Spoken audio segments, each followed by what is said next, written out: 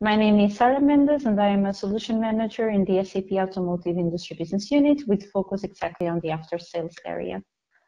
So, Frank? Yeah, my name is Frank Rohde from Westernacher. I'm a solution architect in the supply chain planning area and specialized in the after-sales processes, focusing on the SPP and eSPP module. Warm welcome from my side. So, what can we expect today? We have a short introduction that we are already doing. Then the second part is a little bit a repetition or a summary of the webinar number 1. So if you missed webinar 1, you can catch up in the first couple of minutes and know what we already showed. And then you can expect on part number 3, that is the main content of the webinar today, that is the operational planning. So we are explaining DRP deployment and inventory balancing, and we are not only showing slides. We jump into the system and let you see how the system works and what you can do within these 3 processes. Last but not least, we will give a little outlook to webinar number 3, because as you might know, this is a series of 4 webinars, all related to the after sales planning. And in that agenda point number 4, we will have time as well to answer your questions. How May said, you can post these questions in the chat. Okay, and now I hand over for the summary of the webinar number 1 to Sara again. Thank you, Frank. So let's recap what we addressed in the first webinar. And if we go to the next slide, then we see that in the first webinar, we addressed the business case behind eSPP. So why are we doing this series with focus on the after sales and the SAP extended service parts planning, and what is the relevance of it from a business perspective? We saw the main aspects that answer this question, and Frank actually pointed to 3 of these aspects. 1, the service business really provides a very attractive profit potential. The after sales has roughly 50 to 60% profit margins, and that of course adds revenue to your product sales. Second, and another important point, is customer satisfaction. Customers shall be satisfied not just with the product, but also with the service business that comes after the sales. And a happy customer is also a customer that develops brand loyalty. And third, and the last point, is related with the trade-off of the after sales. So the trade-off between increasing service levels and at the same time managing your inventory levels. And the idea of investing in your after-sales market is exactly the potential that you have to increase your service levels while reducing your inventory levels. And this is what brings us to eSPP, SAP Extended Service Parts Planning. So these were also the reasons why from SAP side we said there is a potential on this market to invest, and we decided to bring service parts planning, originally part of the SEM suite in APU, to S4HANA, creating the extended service parts planning. So we took all the knowledge that we had already with SPP in APO, and we put into this new solution, this new platform, allowing us well to do some enhancements and have a more simplified UI and processes while doing this. We also benefit now from the S4HANA Business Technology Platform, so which will allow the product to benefit from the path of innovation. And the solution is available, as the title says, thank you, Frank, since 2020. And now with the release 21 and now the further release 22, we will also offer a decentral version that will allow you to connect eSPP with one or multiple S4HANA ERPs. So if you want to know more about the architecture, do take a look at the webinar 1, where both Frank and my colleague Beatrice Rohde provided an overview. So I will address now very succinctly, because it's not the scope of this webinar, but what is SAP S4HANA Supply Chain for Extended Service Parts Planning, just to ensure we are all on the same page. So service parts management and eSPP is an aftermarket comprehensive solution for planning and manage the extended service parts network with a global view into the existing planning situation for all parts warehouse. This means we are not looking at a single location.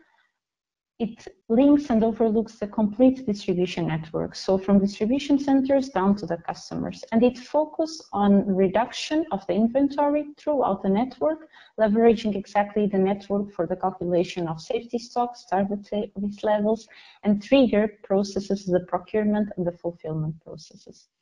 Here in the middle row, you see exactly the main functionalities and process steps within extended service parts planning. Extended service parts planning consists in a series of planning runs that shall be executed automatically, and eSPP is built for high volume parts, high automation, and low touch. What does it mean? The system is actually an alert-based concept that is triggered when the planner intervention is needed, and mostly in exceptional cases. You see on the left-hand side some of the functional highlights and also some of the benefits. We detailed them in the first webinar. And now if we go to the next slide, we see as well what were the main core functions that we saw and demo in webinar 1. So we addressed capture demand, and we saw that now we can reach to sales order directly in S/4HANA to create demand history. We addressed stocking and destocking service that indicates which locations inventory shall be stocked or destocked. We address forecasting, and we saw that it's performed to determine the best forecast model for a location product combination, and how several forecasting methods available can be adjusted to specific parts. We saw then that inventory planning is executed, allowing to plan the optimal stock for location products and calculating therefore the economic order quantity and the safety stock for each product location combination within the network. Finally, Frank also gave an overview on the multi-echelon optimization with IBP. And if we go to the next slide, we see again our line from different planning runs in eSPP. And if you see the first 3 boxes are in different color, this was exactly the processes we addressed in webinar 1.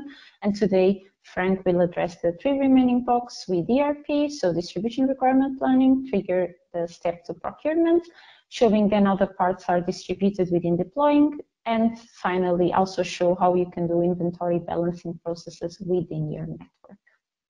So back to you. Yeah, thanks a lot, Sarah, for this update. I, of course, hope that everybody was taking part on the webinar 1, but if not, you just have at least a little of an overview what we covered, and you always can redo the webinar on your own. It's accessible to the public if you want to know more details. Coming to the operational part of the eSPP, covering DRP deployment and inventory balancing today. So we do start with the DRP process flow and DRP in general. So DRP is the distribution requirements planning. That is what DRP stands for. And with other words, it's the answer to the question, what do we need to procure from our suppliers? That is the main goal of this planning process. It is calculating the net demand for each location within the bill of distribution, starting from the lowest location up to the top level, so that at the end of the day or at the end of the run, we exactly know what to procure from the supplier, the quantity, and the exact dates. So the goal of this process is to create the procurement proposal at the end of this process.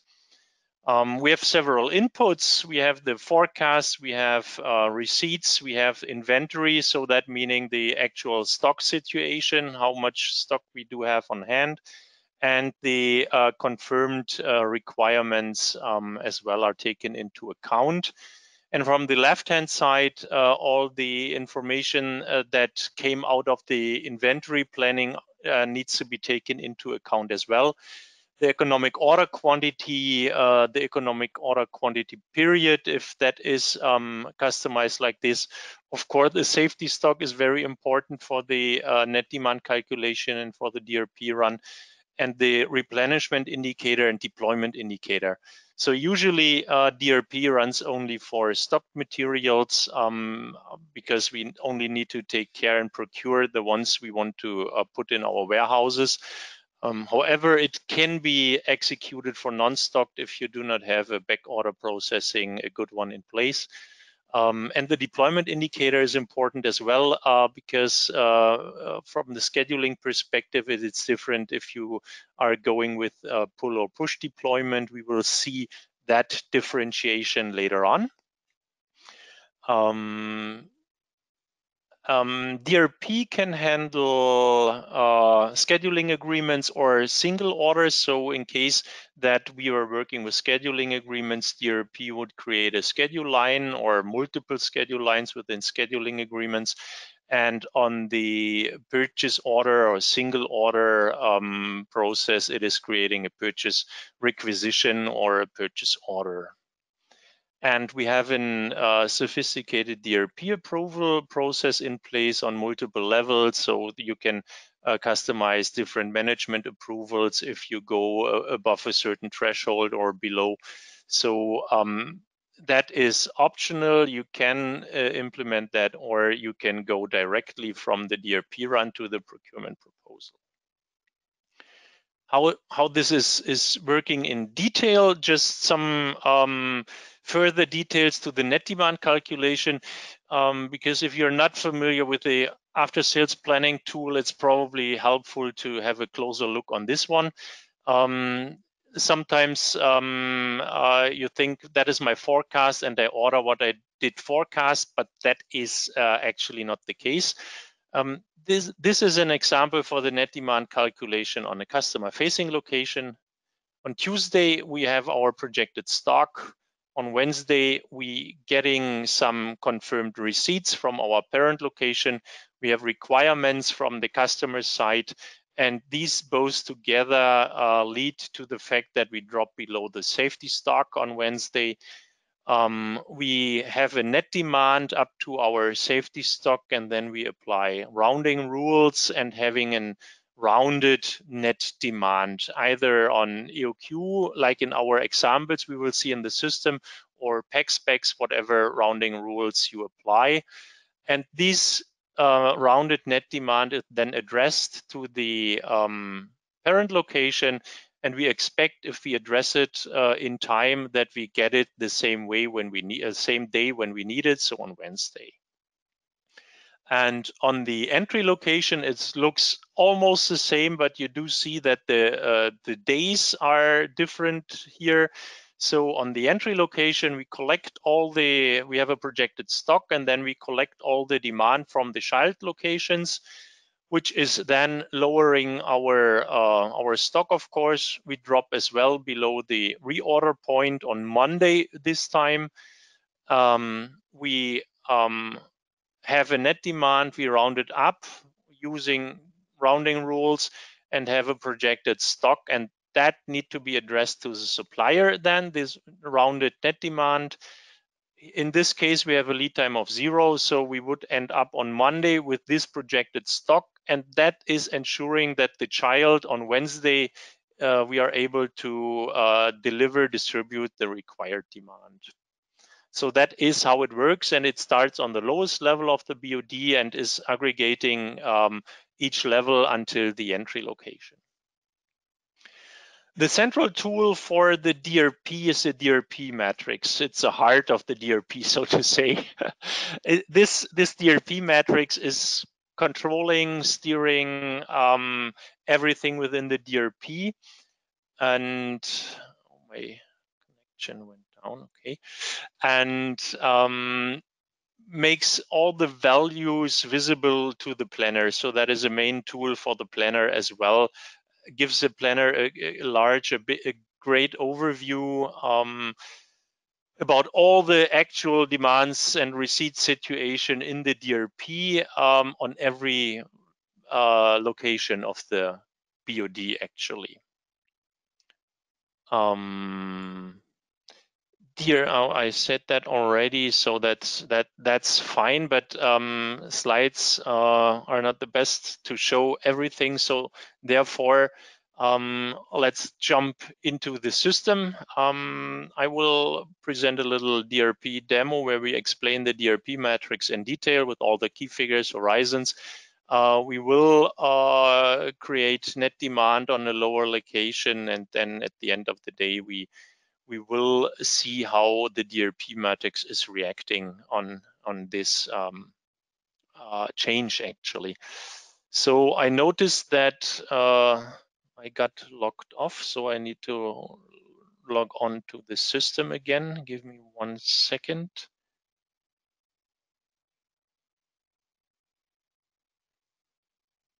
All right.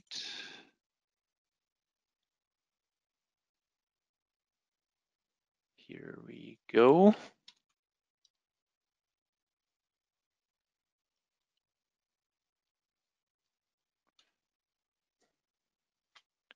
Continue and ending. Yes. All right. So that is the system. If you joined webinar 1, you have seen that before. And starting with the demo on the DRP, we will start, of course, with the heart of the DRP matrix. We are choosing our example product, and we push simply the go button on the upper level, like in all the other UIs we have seen.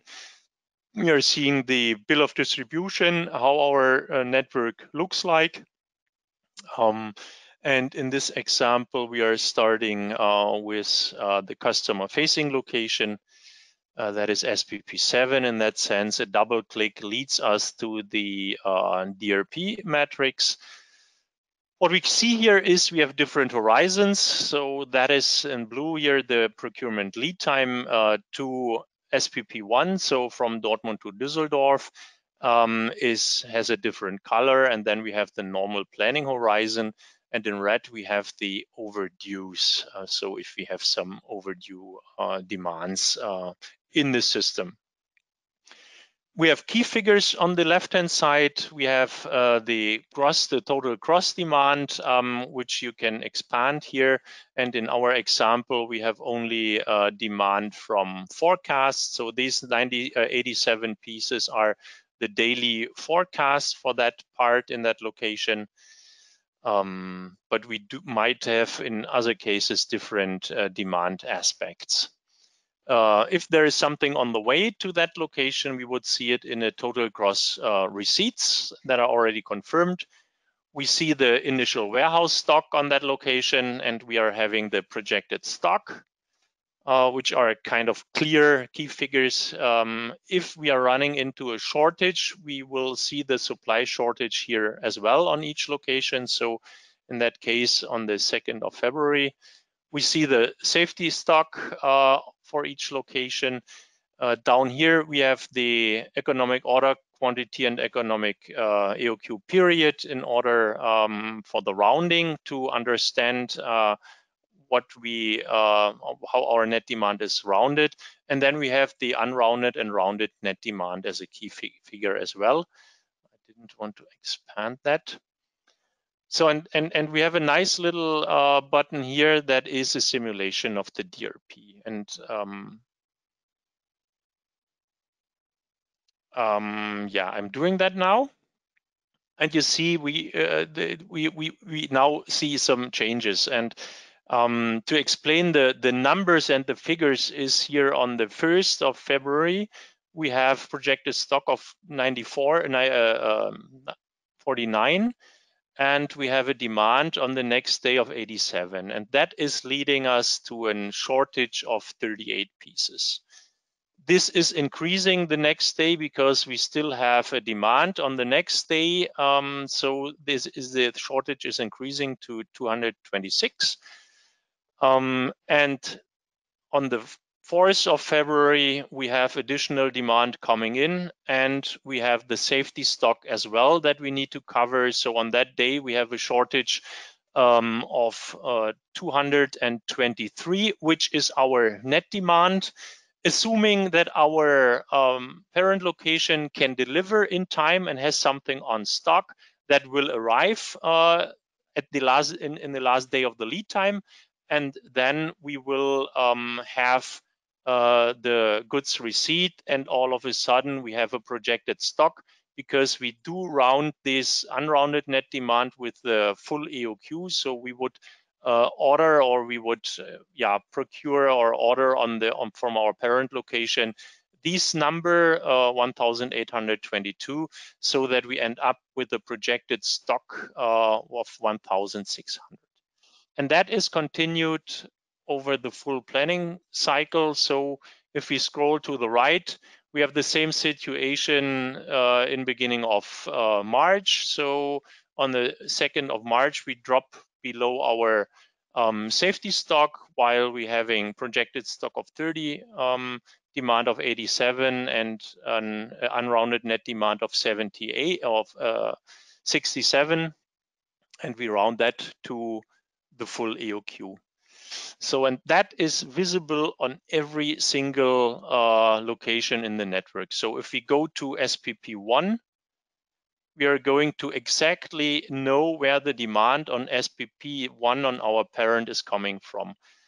And if we open that gross demand here and look into the end of February here, the 22nd of February, that is where the demand beginning of March from our location 7 is now popping up, right? We see exactly the same number and with 10 days ahead. So that is because of the procurement lead time. And that gives you a large and big visibility of how your network is really working, what is the demand within the full network. And even going to the next level on SPP 0, our entry location, we see exactly what's going on in the whole network, where is the demand coming from, and what do we need to procure. Here we have a little bit of different horizons. We have a freeze horizon on the entry location. That is when the material is already on the truck, so we really cannot change the demand in that horizon. We have a limited freeze horizon, which usually is the material is not on the truck yet, but it's somewhere in the yard, so we can still have a chance to discuss with the supplier to change what he is shipping to us in that horizon. And then we have the plan submission horizon. And you see as well that we have the rounded net demand, the same key figure as we saw on the lower locations. Here we have 3 additional key figures with regard to the supplier, because we are on the entry location. And this rounded net demand here needs to be shipped 3 days ahead from the supplier to the entry location. And this demand here on the 7th of February need to be shipped on the 2nd of February from the supplier. This one needs to be shipped here, and so on and so on. So that is really a very, very transparent matrix. And you do see, I open once again this cross demand. You see exactly which location has what demand, and to which location do I have to deliver what. So we have the full network here, and for each location we see exactly the date when we need to deliver to that location in order to not run into a shortage in our whole network. So now of course, we just simulated it, so we are not creating any purchase requisition in this example. And if I go to the schedule maintenance board, we see as well that we do not have anything created with regard to the supplier. So if I push the go button, there is no orders created yet, because I simulated only. But if I execute the DRP run, which I'm doing right now interactively finished, it can be, of course, or it will be usually done in the background. And if I go now to the schedule board, we will see that we have created exactly the purchase requisitions that we expected. So you see the quantities here exactly the same, and you see the periods when and which period it is created. And if I open a second view that is probably more known to you, because or if you know the old ERP or S4 already, oh no, that was the wrong one. That I didn't want to do. I wanted to open the MD04 in parallel, and in the MD04 we immediately see all the requirements for that location as well. So because we are an integrated system, we are on one box, and here you do see all the purchase requisition that I just created right now with the same amounts. And now, of course, you can go forward and transform this purchase requisition into an order, or you can do it when they are transferred from eSPP into the S4 completely automated in the background. All right, that is how DRP works, and that is the main message is you have really a centralized view of all demands within your network, and you can really have a great control what to send to the supplier and when. Going back to the presentation, actually, the next process is, of course, we ordered the material in the DRP or using DRP side. And if the demand or if the products are arriving on the entry location, we need to split that and distribute that demand into our network. And that is actually what the deployment run is taking care of. If we see the process flow, looks almost the same. And actually, indeed, it is almost the same, because every deployment run is executing a DRP run in the background again in order to react on the most actual situation. When the deployment run, or between the deployment run and the order creation, we have a time delay. So the demand situation could be different compared to the deployment run that was ordering, or that was in charge to create the orders. And therefore, every deployment is executing a DRP in the background in order to see really the actual demand.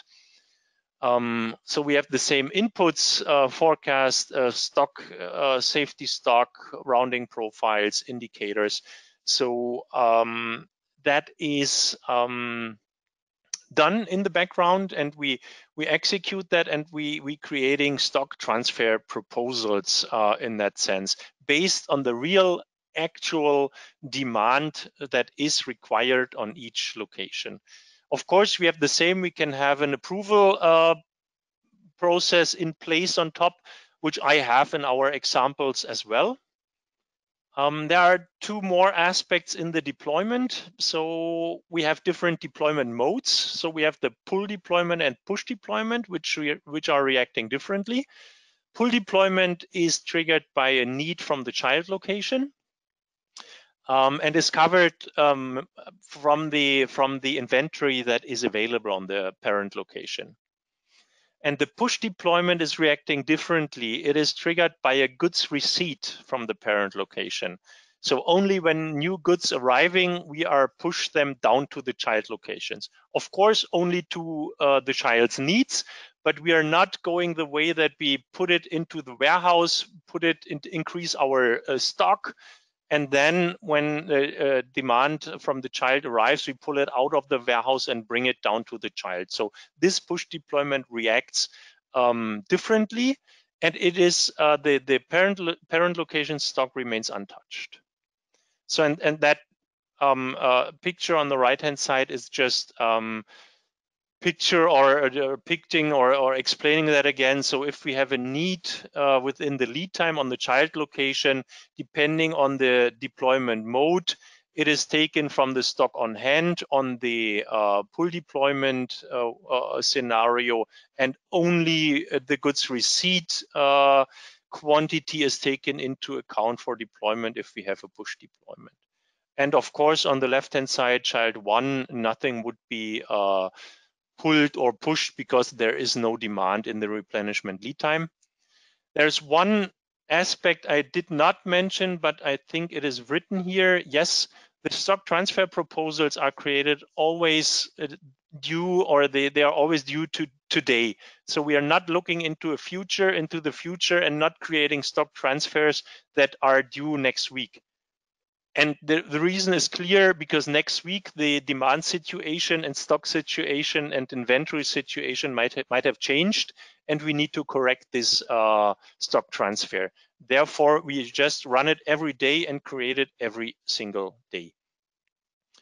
There are a couple more deployment modes, so that's probably not interesting, not very interesting as an overview, but you can overcome or skip certain levels in the BOD, so the supplier can deliver directly to a distribution center or even to a customer location if you want to.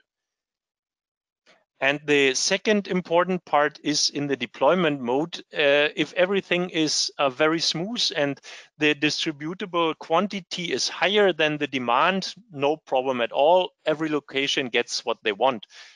The problem starts when it is the way around. The distributable quantity is smaller than the demand over the lead time of all my child locations. Then I need to think about what I'm doing with within that situation. And therefore, deployment in eSPP has a very tough, from my point of view at least, fair share logic in place. So we have different priority tiers where we split demand according to the priority. We have a fair share logic that is strongly customizable, and we have sequence rules for the rounding as the last step. The best way is that I'm explaining the example. I think that makes it crystal clear, hopefully. So in that example, we have a parent with 150 pieces on stock and 2 childs with the different demands. In priority tier 1, highest priority, we have the back orders, and that can be covered for both childs. So sum up that together is 90 pieces. Tier 2 is counted as a fixed demand, and we have 45. And 90 plus 45, then we have remaining 15 pieces out of our 150 for the next year. And the next year is a forecast, and the forecast is 45 now. And that cannot be covered fully by the remaining 15 pieces. So what the system, or how our example works now, this 15 pieces on the right-hand side is splitted fair share according to the demand quantity. So the child 1 has a higher demand than child 2. So child 1 is getting 8.3 and child 2 getting 6.6 out of this 15 as a fair share rule. So that means after applying fair share, out of this 150, child 1 would get 83.3 and 66.6 is the remaining quantity for child number 2.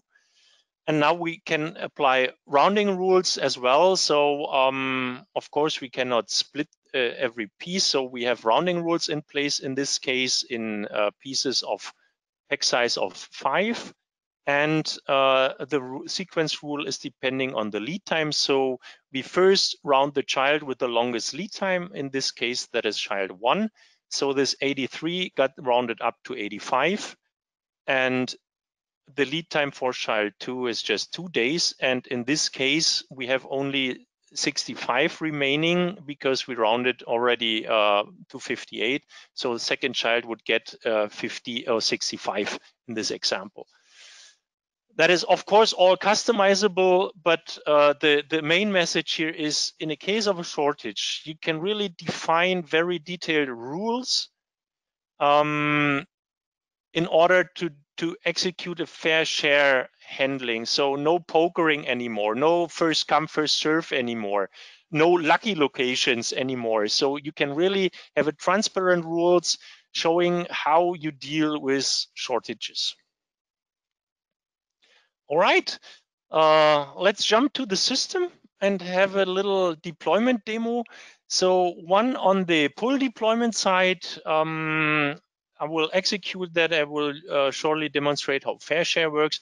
And then we have a push deployment scenario in place as well as the example, as a demo in our system.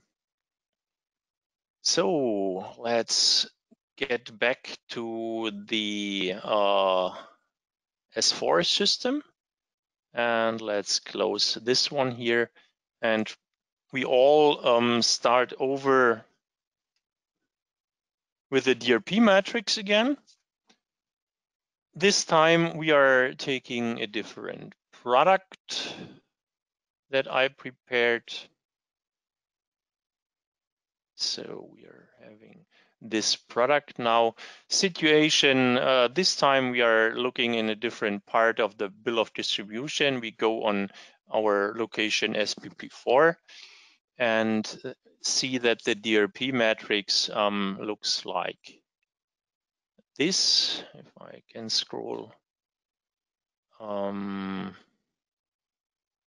Yes, so we have enough initial warehouse stock, we have projected stock, procurement lead time, so no shortage, no, so it really looks good. There is no requirement, even if I simulate in a short horizon.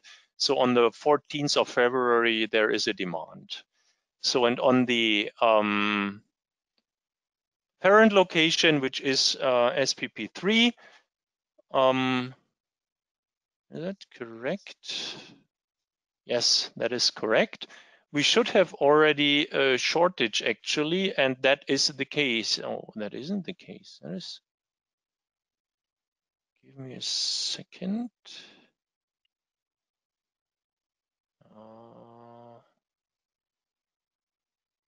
We should have a shortage here.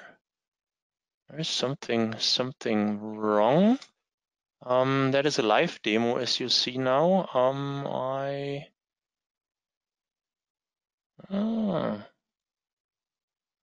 SPP4, SPP3. We had enough. No, we don't have a shortage here. We would have enough stock to create that, but we should have a shortage.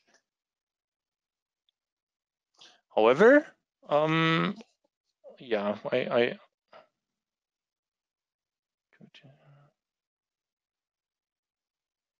no, we do have enough shortage. We have enough, but there is no demand. So I'm running.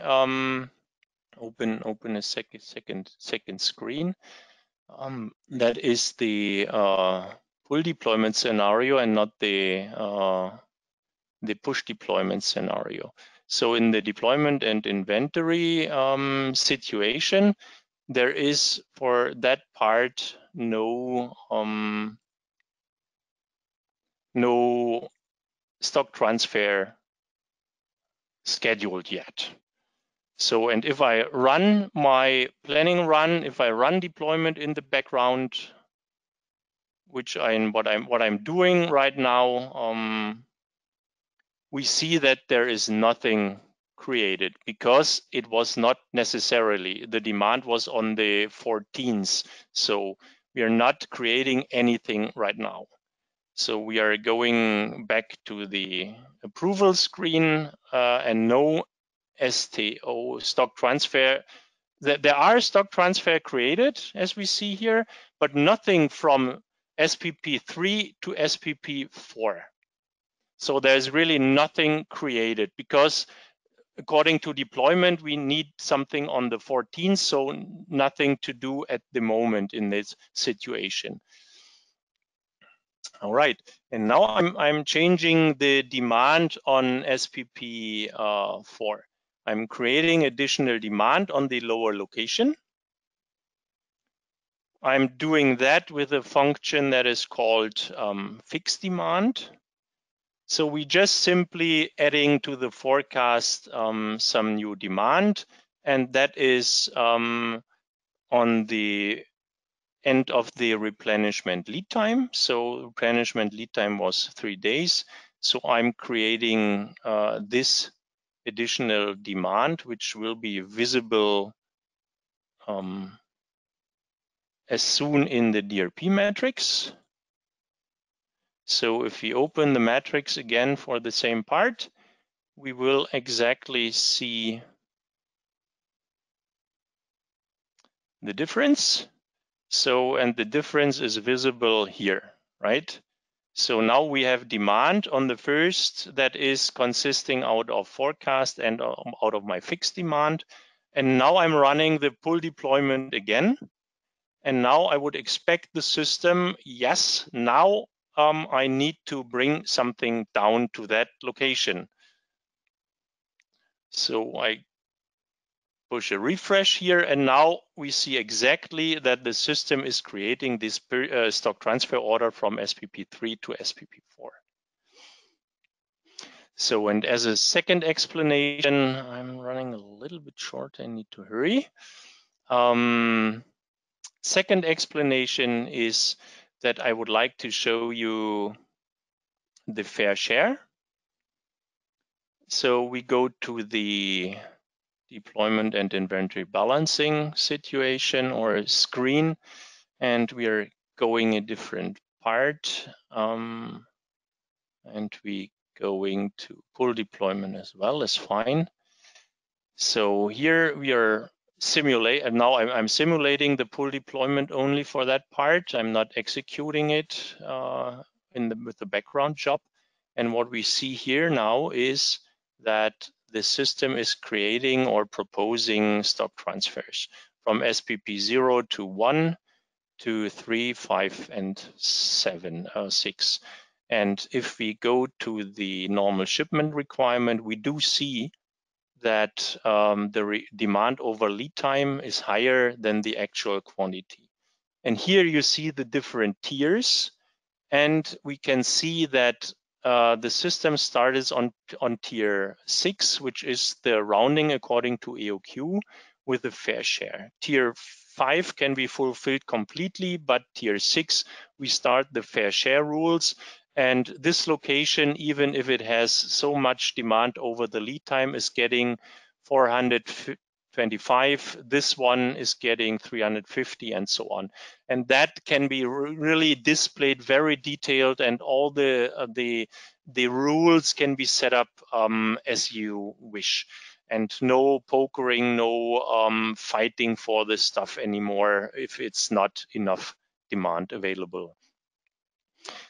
Continuing to the push deployment. So push deployment is very interesting as well. And that is executed, of course, on a different part as well. And I would like to show you where we maintain this. So that is on part number 1 is the same part, but a different location. If we go to location 7, we see that the deployment indicator for this part on this location is push deployment. So on this location, the demand is triggered by a goods receipt on the entry location. And if we now go back to the DRP matrix again, close to this one, I guess it is still somewhere open. Yes, it is open here. So we see the situation on location number 7. We already have a shortage, right? We already have a shortage of 163, and we round it up. So we have a demand of 658. And on my location 1, here, that's why I was confused. On the first example, we already do have a shortage. So we cannot create a stock transfer to 7. And if we simply book a goods receipt in that location, then all of a sudden, by doing nothing else, we do have a stock transfer for this one. So I reject those one and delete those ones.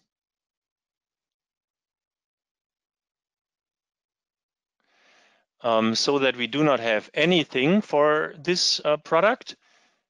And now I simply book a goods receipt. So I go back. I'm going to the goods movement.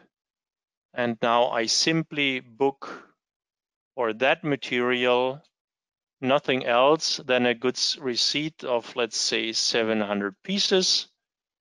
And I book that to our SPP1 in that location. And I post this booking. And that is all I did. So, and the system now in the background generated a push deployment run. And now hopefully all of a sudden we should have here a proposal from SPP1 to SPP7. And that is the quantity exactly the shortage during the lead time. So our material that is arriving on SPP1 is not putting to stock.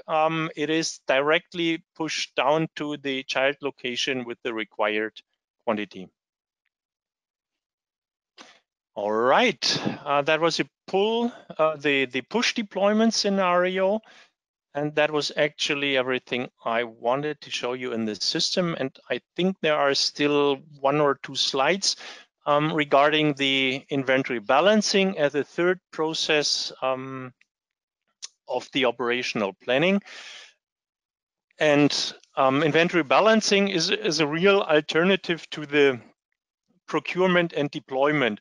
So instead of procuring the parts, we of course can look into our complete network if there are some locations that have an excess and some other locations might have a need. And then it's probably beneficial, instead of procuring from a supplier and bringing through the network via deployment, to pull it from somewhere else within the BOD and ship it from a nearby location instead of procuring and deployment run. So for that, we have to define an inventory balancing area, and I simply explain that on that example here. This is the deployment, the inventory balancing area. And if a deployment run is executed in this example, we have an excess stock on A11 and on A111. And we have a need on these 2 locations, on 113 and 121. And if a deployment, if inventory balancing run is now executed, this excess here on A111 would lead to a stock transfer proposal to 113 to cover these 40 pieces. Of course, it cannot be covered completely because the excess is not 40. So only 25 are covered from this 40. And these pieces, or these 50 pieces, this need can be covered from AA1 because that is not part of deployment, but is part of inventory balancing area. And in this example, inventory balancing would bring these 50 pieces and not A12 or A1 need to do a procurement and send it down here. And if inventory balancing is running before deployment, these 2 stock transfers would be created. And if deployment run then runs normally after inventory balancing, the remaining 15 pieces that are still short on this A113 would then be deployed via a stock transfer order from A11. So in that sense, A11 is already aware that 25 pieces are coming from a nearby location. And of course, that is executed only when it's beneficial. So first, the excess and need determination is executed, and a match between a need and an excess location is found based on the stock, on the receipts and requirements. And then a cost-benefit analysis is executed. So where the transfer cost and stock holding cost, inventory costs are taken into account. And only if it's beneficial, based on the rules you maintained, you customized in the system, a stock transfer proposal is created. And of course, the same as in DRP and deployment, an approval process is in place as well. I don't have anything in the system for the inventory balancing so far, but that actually covers now the end-to-end. In the first webinar, we covered from the capture demand over forecasting, safety stock calculation, and now we have covered how much do we need to order from the supplier, how can we enable the system to split it, distribute it into the network, and how can we implement alternative sourcing ways like inventory balancing. I'm quite sure that you have a lot of, not quite sure, but I can check if there are questions in the chat, and there are some. But first, I'd like to give you a little outlook on the next webinar, because that is more important, not more important, but important to share with you. The questions, if I cannot answer everything right now due to time or due to knowledge, let's see, then I for sure will pick it up and answer this question later on within an email. So next webinar, very important. You think we covered everything, but we don't actually. So next webinar is on the 3rd of March, same time, 4 to 5. We do a little wrap up what we did so far, and then we dive deeper into inventory balancing, and we show you why inventory balancing, IBP, not inventory balancing, IBP module for inventory optimization, and we explain why it makes sense to actually implement both together.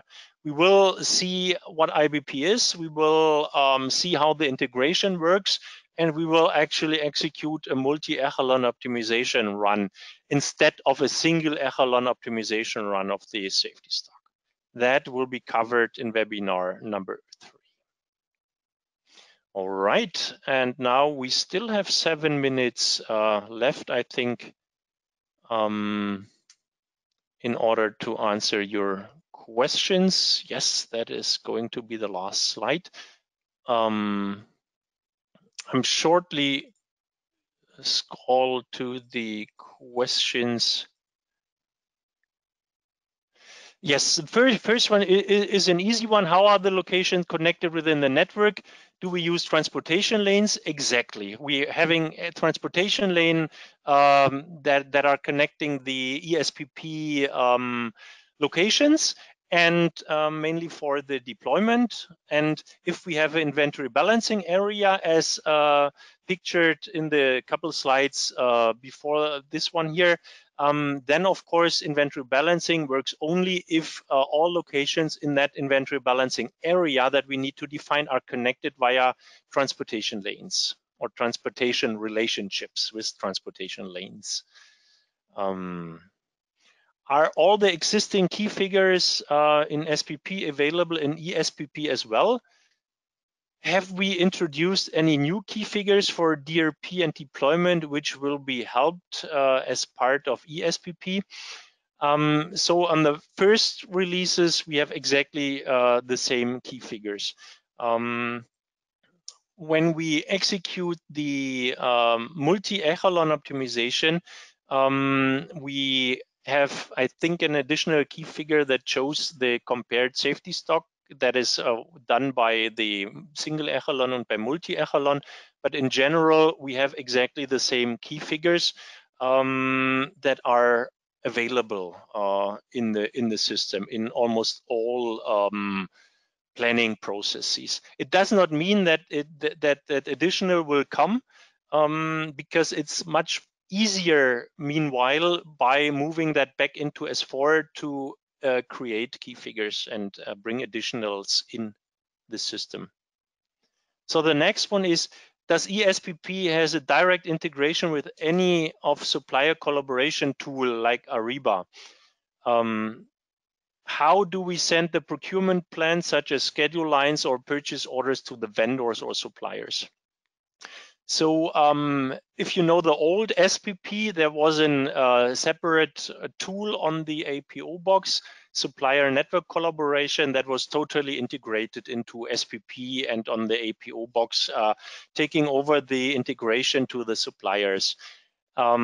This time we are in S4, and S4 is connected usually, or can be connected standard-wise to Ariba.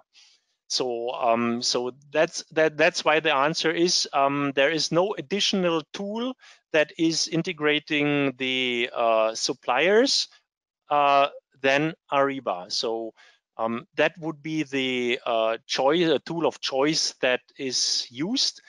You still have the old standard way to send out the purchase requisition via S4, and it's a little bit different if you work with single orders or scheduling agreements. You still have a release process on the eSPP with regard to the scheduling agreements, because then you can send the schedule lines in different horizons. So you usually have your fixed horizon that is crystal clear, and then you have you can share the forecast schedule lines with the supplier as well. But SNC is not in place anymore. Ariba is the tool of choice. Can we configure freeze horizon or planned submission horizon in eSPP by changing which lead time components should be configured? Yes, exactly. That is how eSPP works. So you have two choices. You can go with a constant lead time or with a component lead time. And depending on the component lead time, you can justify the scheduling and the horizons. Can we use the stability rules in eSPP or expedite and de-expedite orders as a part of DRP? Yes, exactly.